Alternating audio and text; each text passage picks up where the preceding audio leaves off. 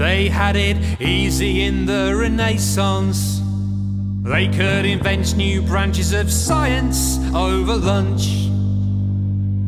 But nowadays we work more incrementally.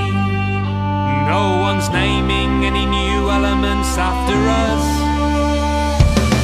'Cause we all do a little bit, that's how we do research. There's teams all around the world doing these little bits of work.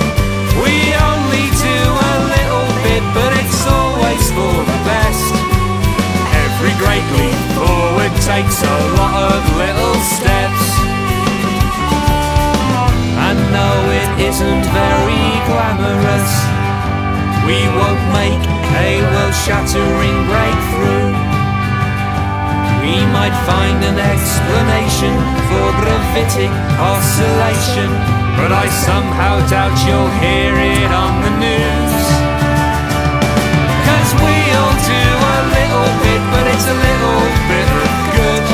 And compared to working for a bank, that little bit's enough.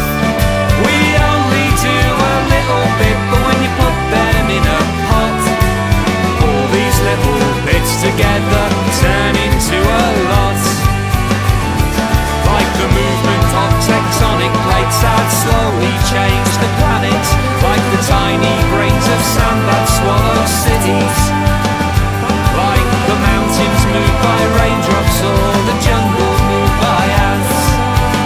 That's why my thesis isn't finished. Some people think that they can save the world all by themselves, but all of history's heroes had a little bit of help. Robin Hood had merry men, King Arthur had all of his knights.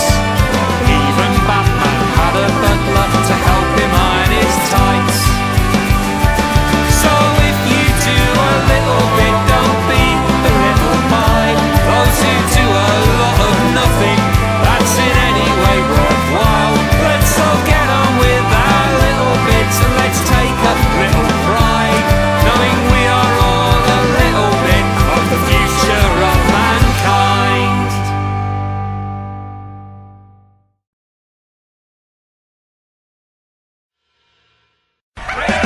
We all do a little bit of good, and when we put them all together, then those little bits add up. So let's shout hooray, because today we've well and truly proved that a lot